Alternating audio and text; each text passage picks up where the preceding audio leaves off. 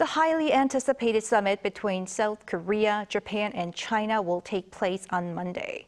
Amid tensions arising from regional issues, the three sides are likely to try to push for cooperation rather than discuss sensitive issues. This includes the possible revival of discussions on forming a three-way free trade deal. Our top office correspondent Oh Soo-young talked to some experts. South Korea, Japan and China will focus on cooperation, not contentious security issues, at their long-stalled trilateral summit on Monday. Experts told Arirang that the meeting comes as the three Northeast Asian neighbors seek to reduce geopolitical tensions in the Indo-Pacific region, along with trade and economic uncertainties. Seoul's top office said Thursday that President Yoon Suk Yeol, Japanese Prime Minister Fumio Kishida, and Chinese Premier Qiang would discuss 6 main areas of cooperation, including people-to-people exchanges and trade, which would be reflected in their joint statement. While the three nations would discuss regional affairs and complex global crises, Seoul made it clear that sensitive security issues would not be the focus of the talks. The focus would be promotion of a mutual understanding and the pragmatic mutual interest as opposed to strategic competition and opposition. And this is a very uncertain time for all three countries. The political leadership in Seoul and Tokyo are suffering from early coming of the lame duck syndrome with very low popularity ratings.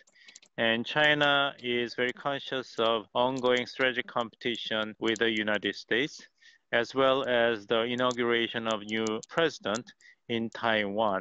So the mutual interest would be cultivation of pragmatic interest and stability in the region. While bilateral sticking points and geopolitical tensions will not be resolved easily, experts say they could be managed by focusing on functional issues. In today's kind of complex world, very complicated world, interdependence world, we need a sort of a very skillful balance skill to balance different kind of issue, imperative. So we have to deal with this geopolitical challenge, deal with like North Korea issue, Taiwan issue, US pressures. But at the same time, we have to deal with this the issue on the ground, the integration of the economy, and like health issue, climate issue. Yoon's Deputy National Security Advisor Kim Tae-ho said the three leaders will revive and normalize their trilateral cooperation system. Observers say this could potentially restart discussions to forge a three-way free trade agreement.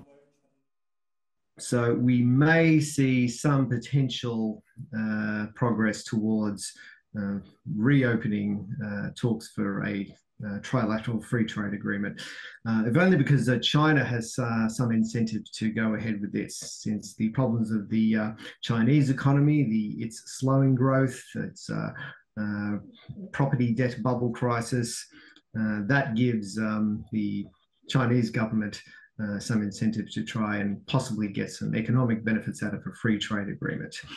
And also concerns about cost of living and ongoing economic stagnation in both Japan and South Korea also could give some impetus to a free trade agreement negotiations possibly going ahead. But the three Northeast Asian countries make up around 23.4% of the world's gross domestic product.